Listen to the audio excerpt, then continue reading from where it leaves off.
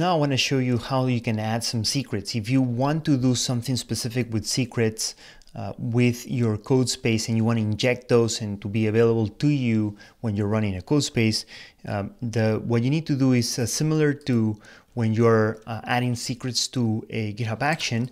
You go to settings right here, click there, scroll all the way down to the security section, which is right here on the left, and find the secrets one, and then secrets will allow you to do all kinds of different things, add secrets there, but you're gonna get a drop down. So I'm gonna click there and you have three options: actions, Codespaces, and Dependabot.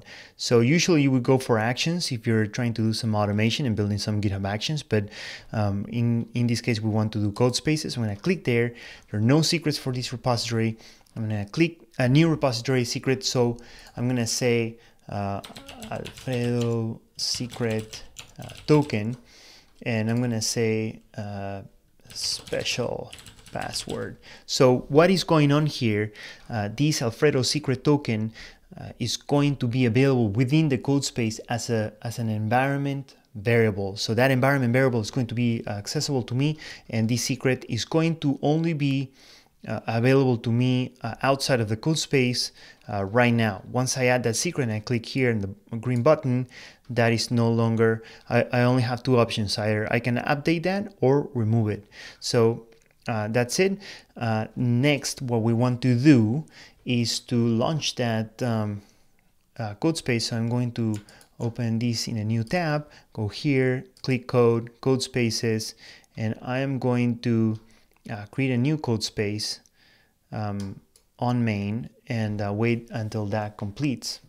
Okay, so that completed. My Codespace has loaded. I'm gonna go back here to the secrets, and you can see that Alfredo underscore secret token, that's what we want. So I'm gonna go back to here. I'm going to say I'm on the terminal, and this is a Linux operating system, and the way you check on environment variables is with env, and it gives you all of the environment variables. Now, word of caution: this environment variable is not encrypted. So this environment variable is available to you, but if you do what I just did there, which is type in env and then return, what's going to happen is that you're going to have that secret exposed there. So if you're doing something like a demo or using that secret for something else, then be aware that you might get into trouble. So I'm going to do some Linux commands here. I'm going to make this a little bit better so that we can see better what I'm doing here.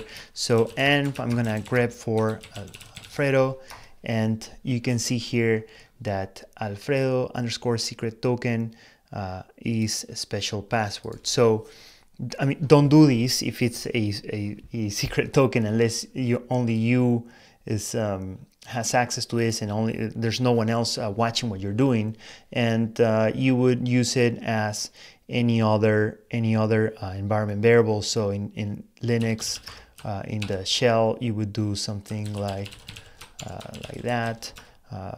There we go, secret token, autocomplete, do it like that's how you would reference. So if you have to connect and you say, you know, some command here, and you say secret, you would do, instead of like pasting the secret, the actual secret, you would do that.